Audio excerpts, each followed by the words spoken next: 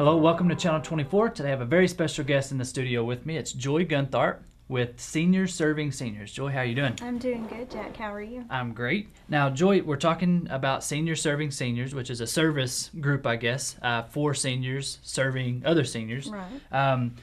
What is your role with this group? My role, I'm the organizer of the new group. It's a new program we're starting where we're using our seniors in our community to go out and help volunteer for other seniors in any way that we can help and be available to serve them for their needs. Sure. Now, this is a great example of the private industry helping the just helping the community in general, but this group is a nonprofit in town, and it's new, like you said. Mm-hmm. What specifically does this group do? This group, our first event will be on September 19th, and we will be coordinating and making gift baskets for a local hospice company, Dirksen Hospice, and we'll be delivering those baskets as well To the hospice center? Families in need. Okay. All right. Now, how does the program work? The program being the Seniors Serving Seniors, is it open to anyone? You just attend the meeting, or how's the program work? It's open to anyone who would like to volunteer. They can contact us.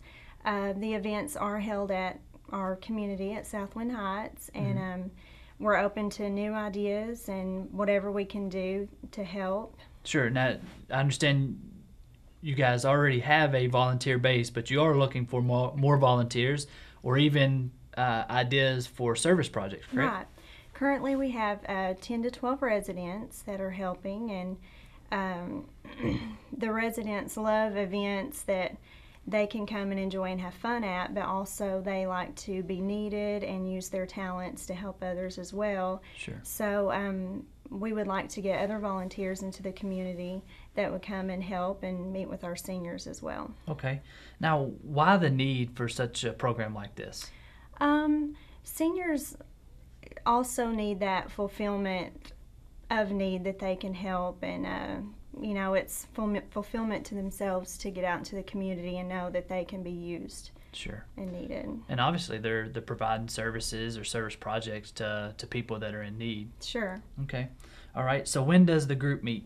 The group will meet the third Wednesday of every month at 2:30.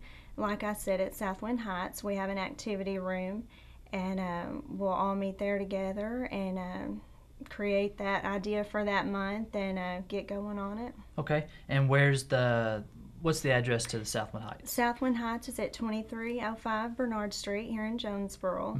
And you can contact me, Joy Guntharp, or Chad Shirley at 932-9288. Okay.